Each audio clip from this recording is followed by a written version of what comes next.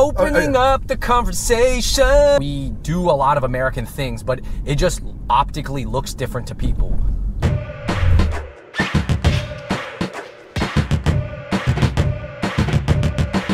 What's going on, everybody? David and Andrew from the Fung Bros here. Hope you guys are maintaining some social distance. Andrew, so much in the news is happening every day. Week 3 of quarantine.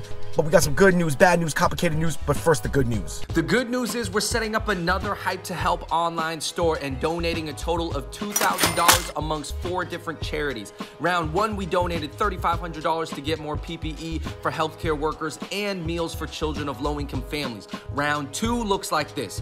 $500 is going to the NAACP Legal Defense Fund, America's top legal firm for fighting racial injustice. $500 will be going to the Latino Immigrant Families Together Fund, giving assistance to minors and children suffering the trauma of family separation. $500 will be going to the Children of Fallen Patriots, supporting children of military personnel that lost their life in the line of duty. And $500 will be going to the Arab American Institute. It encourages civic participation and fights xenophobia against anti-Arab bigotry. Basically, guys, here's how the video is structured. First section, we have our comments on your comment. Comments from our previous video, we got 1,500 of them. These are not just any regular comments. A lot of great racial discussions popped up, not just involving Asians, but actually involving other minorities. Number 2, we will be giving our opinions on the Andrew Yang Washington Post op-ed that, you know, was very controversial. Okay, so the number 1 comment that we got was, hey guys, I don't think Asians helped out my group when we were going through our racial struggle, so why should we help you now? We don't want to. We're not against you, but we're definitely not gonna defend you. You're on your own. Basically, that was a comment that got worded in multiple ways. Yeah, I think this one, I do understand what they're trying to say. That Asians as a whole, in the masses, did not come out for other movements. And there were definitely Asian individuals that did, but no, as far as like the overall Asian American leadership, they did not really back those movements. What are some of the reasons why Asians kind of didn't step up for other minorities? We don't even have any organization to say whether or not we should support somebody or not. It was almost like not even a discussion. You could argue that we don't even have a real community. I'm just bringing up a structural fact. And also, to be honest, Asians are just not that political, period. So they don't even come out for even other Asian causes oftentimes. Asians actually have the lowest voting rate out of any group in America. And I get what people were saying, you know, people were saying, oh, you guys try to play both sides, you guys try to stay neutral, stay neutral. These are actually larger, sort of like sociological questions. A lot of Asian philosophy that's based in the East, a lot of it is like, hey, the nail that sticks up will get hammered. Okay, literally, and that's very different than the West where it's like the squeaky wheel gets the grease. The next point was that Asians build small businesses in other minorities' neighborhoods, but make people feel unwelcome or don't give back. I can't speak on the problem as much as what I believe would be a solution. And when I say solution, Andrew, I'm not talking about arriving at complete alignment. I'm just talking about getting to a point where there's mutual respect. I believe the first step, though, is empathy and understanding each other's situation. We should create more art together. For example, it's Crash, Do the Right Thing. Justin Chan made this movie, Gook, that was speaking about the LA riots in '92, trying to show both sides. You know what I mean? We just need more art that's collaborative. Nobody's ever necessarily gonna see things exactly the way the other person is, but they just have to reach some point of mutual respect and mutual understanding. And you know what's an issue about the internet I was just thinking about is that a lot of people, they build their feelings based off of the internet. And I do think it's okay to let your feelings out on the internet. I mean, to be honest, that's a safer place than letting your feelings out in person. But it's when people from different communities are commenting on each other and they have no actual real interaction with each other. So then they're just seeing what they see on the media and what's being shared, all the negative stuff. And you know, negative stuff, it gets shared easier. People love sharing. It always goes viral. It sort of like scratches the immediate sensations of human nature more than positive stuff. It wants you to get riled up. That's why I think John Krasinski started that Good News Only YouTube channel. I will say this, I don't think that positively only, that's why this video is addressing, I guess, some of the more complicated or semi-negative things. Third most common comment we got was, hey guys, I was wondering when you guys were gonna get it. Welcome to the club.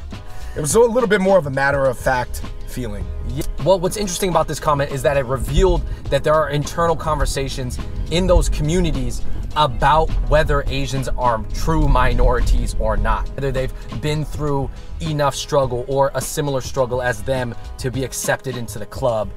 I don't even know if there really is a right answer, but I definitely know that for some people, the way they're defining being a person of color is like your relationship with the larger machine. There is some discussion about whether or not Asians, like, do they just buy so much into the machine, whatever the machine is, the systems that are, the powers that be, that we are like not really people of color in the struggle against the machine. And by the way, Asians, that is a huge umbrella term, by the way. We understand that there are many, many different types of Asians. I'll tell you this, guys. Obviously, like I said, me and Andrew do not have the answers. These are complicated conversations. These are super complicated. They're so multi-layered. We're not gonna solve them in our car. And not only that, Andrew, we don't actually control anybody other than ourselves. But I will say this, based off these comments, I do want to dedicate a portion of the channel moving forward to addressing these topics, for sure. The fourth comment that we received was from people saying, hey man, our group had to go through something similar like this. So, you know, I have a lot of empathy for you guys. I don't think it's as bad as what you guys are about to go through. I believe from more Arab or Indian Americans, Muslims, that were basically like, yo man,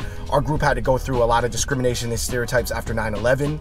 Here's just some of my recommendations to you. Every Asian's gonna be aware that there is discrimination happening against Asians, but depending on where you're at in the country and, you know, your socioeconomic level or your whatever, your lifestyle and who you come across and the people you keep around you, you may not feel it yourself. The next popular comment was, well, you know, I don't really see you guys, you know, be too ultra patriotic in my eyes, so I just want to know where Asians stand on patriotism.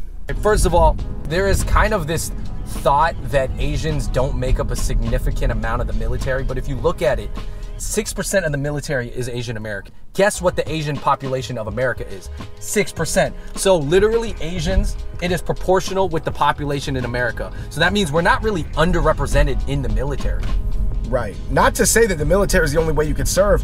You know, 17% of doctors are Asian. Yeah. And Asians only make up 6% of the American population. That means we're 300%. Like, a lot of Asians try to be doctors. What percentage are nurses and what percentage are pharmacists? All these people who are so crucial to the infrastructure and to fighting the virus right now, you know? They call them frontliners because they are on the front lines of this war against the virus. We, of course, have people like Johnny Kim, Navy SEAL, astronaut. But then there's people that are almost just like Ming Lin. He's the doctor who put his whole career on the line to make sure his whole team in Washington State have PPE and N95 masks. Look, Asians make up so much of the workforce and you know, law-abiding citizens and stuff. It's just like, man, we are serving the country. Don't think that we need to prove ourselves any extra than anybody else. A lot of Asians, we run service-based industries. We provide a service. We cut your hair, we do your nails. We are providing a service. We code your website. Yeah. And guess what? Asians are very much part of business. We are very much entrepreneurs. So I think that we do a lot of American things, but it just optically looks different to people.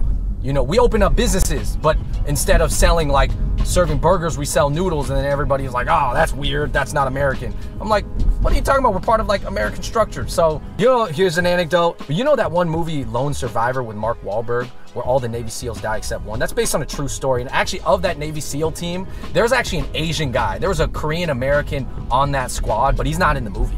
Yeah, so it goes to show you we were getting washed out. Yeah, because it probably wouldn't play well to like a certain crowd if they showed that. Here, let me make it easy. Just throw Daniel Day Kim in the movie for like 10 minutes. Why not? Point number 5, Andrew, there was some people supporting us saying, you know what?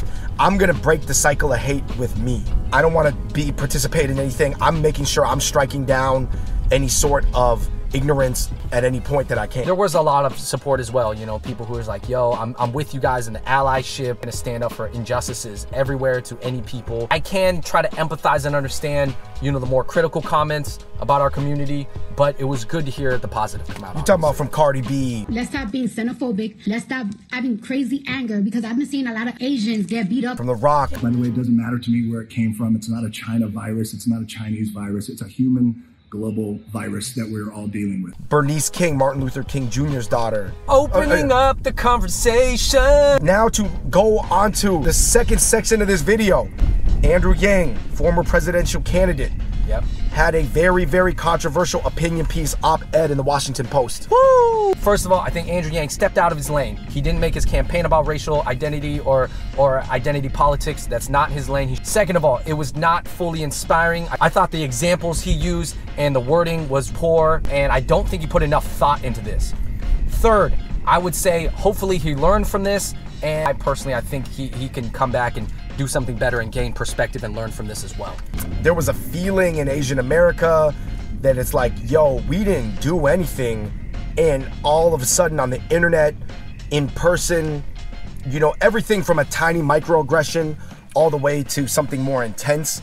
It seems like there's just this whole wave of anti-Asian discrimination that obviously even the FBI predicted. And what are you gonna tell us? And obviously Andrew Yang being the biggest Asian American presidential candidate in history, the most famous politician in history, what are you gonna tell us? And he told us essentially that racism was human nature, and that to combat the human nature, we needed to throw on more visual American elements. Right, such as wear red, white, and blue, be more involved civically, go the extra mile just to show people that we're American. The core of Asian America is incredibly American. We come to this country and we contribute. However, I will say that anecdotally on the outside, we don't wear a lot of college gear. You don't see us wear cowboy hats. You don't see us like at the rodeo. That's just not our culture. By the way, I get what he's saying. Gimmick packaging works, but it's also crazy to suggest that people need to change their life to fit the gimmick packaging. Dude, I think just because some people don't think that we passed the eye test for an American, that we have to go the extra mile and cater to them. All right, so I think that there was a misalignment with who it felt like that piece was meant for and who it was delivered to. That's why so many people are upset at him right now. I would say, Andrew, that as far as being American goes, Asians range everywhere from being like a Chris Middleton to a Paul Pierce. Now, if you know about Paul Pierce is one of the greatest NBA players of all time. But Andrew, anecdotally, a lot of people don't put him up there. You know why? Because his game doesn't fully pass the eye test. And Chris Middleton, by all means, is an incredibly efficient contributing player. He's gonna be one of the main reasons if the Bucks ever win the championship with Giannis. But a lot of times Chris Middleton doesn't get the credit either because his game is not that flashy. It's just incredibly efficient. He just delivers. He adds a lot of value to the team. Nobody ever says, Pierce, the truth, when they're like fading away, but his percentages are up there with like anybody. Or he could have wrote two pieces. He could have wrote one directly to the Asian American community on a publication like Next Shark, sort of addressing the harsh reality of like the gimmicks, which is like wearing college sweatshirts and things like that. And then number two, he could have wrote something in the Washington Post that was more encouraging people to like reach out to their Asian neighbor and stop being racist towards people who really have absolutely nothing to do with the coronavirus. And if anything, are just helping to fight it. Overall, we understand where Andrew Yang is coming from. He's a logical guy and it made some sense, but the tone and timing was way off.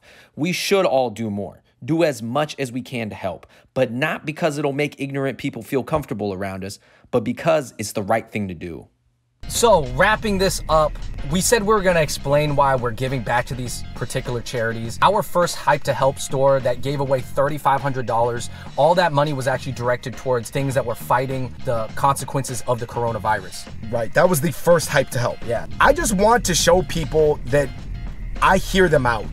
And I can't solve anything. Listen, guys, nobody can control what they're born as or how they live or how their culture is or how, like, you know, whatever tribe we're born into. Every tribe has a different culture. First of all, at the base of human nature, everybody just wants to live a good life. Everybody wants to make sure their family's happy. Everybody wants to make sure their family's safe. But yes, people do have different cultures layered on top of that. They eat different things. They talk different. They express, you know, some are more expressive, some are less expressive. But I'm just saying that, listen, guys, I can't change any of that. You know what I mean?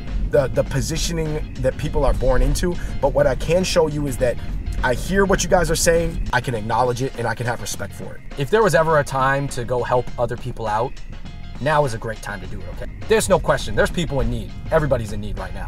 So help somebody out.